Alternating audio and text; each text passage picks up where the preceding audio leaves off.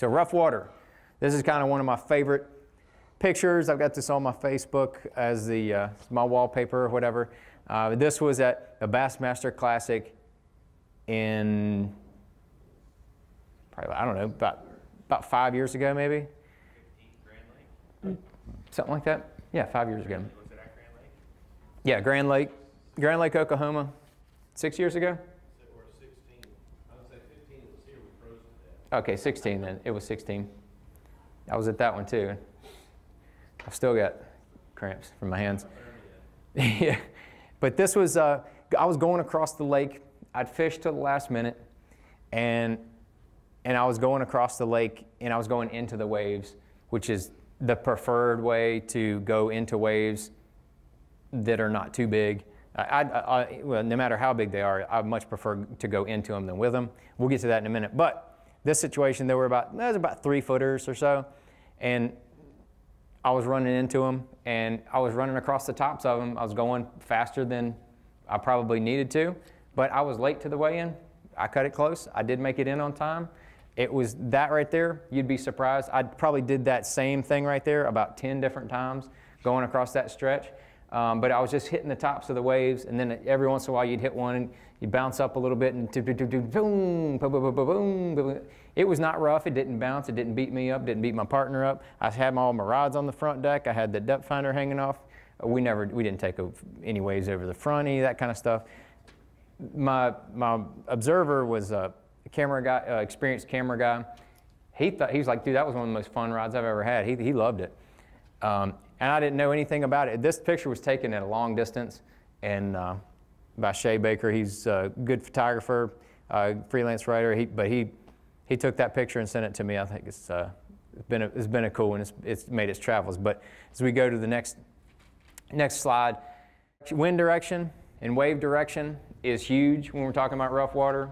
I mean, that is like hands down #1 thing you look at.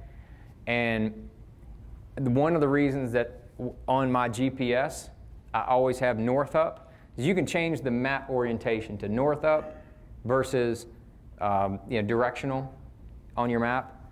And some people like the directional. I like the north up, which means the GPS looks just like the real map.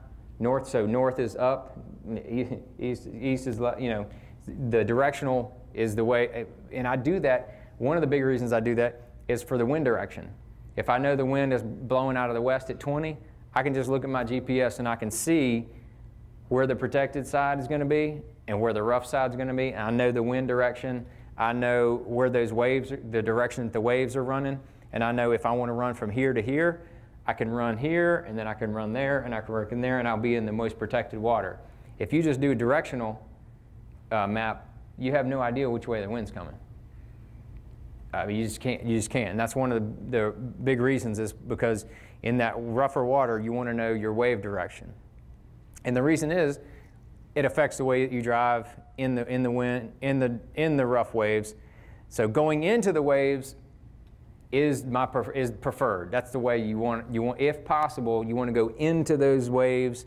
Going into those waves, your trim is going to be not all the way down, but more down than to mid.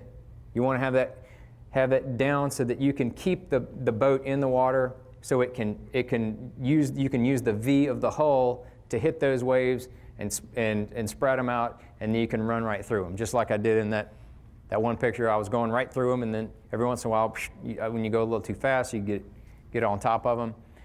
So that's where you want to keep your trim. If the direction was the other way around and the wind is behind you, you want to keep that trim from that mid position up. You want the pressure on the front of your boat up. If you keep your trim too far down when you're going with the waves, what's going to happen is you're going to have one of those timing issues to where instead of hitting that wave on the front of your boat, all of a sudden you get a little too high and you hit. It's Mike Iaconelli. This is Bass U TV. Here's what's awesome about Bass U TV. You get the top instructors. You will learn things at Bass U that you will learn nowhere else. We take the mystery and the myths out of bass fishing. Real tools that help you catch more fish consistently. At Bass U TV, shoes are optional. And I like turtles. And that's why you want to check out Bass U TV. Join the Bass U family. Welcome to Bass U TV.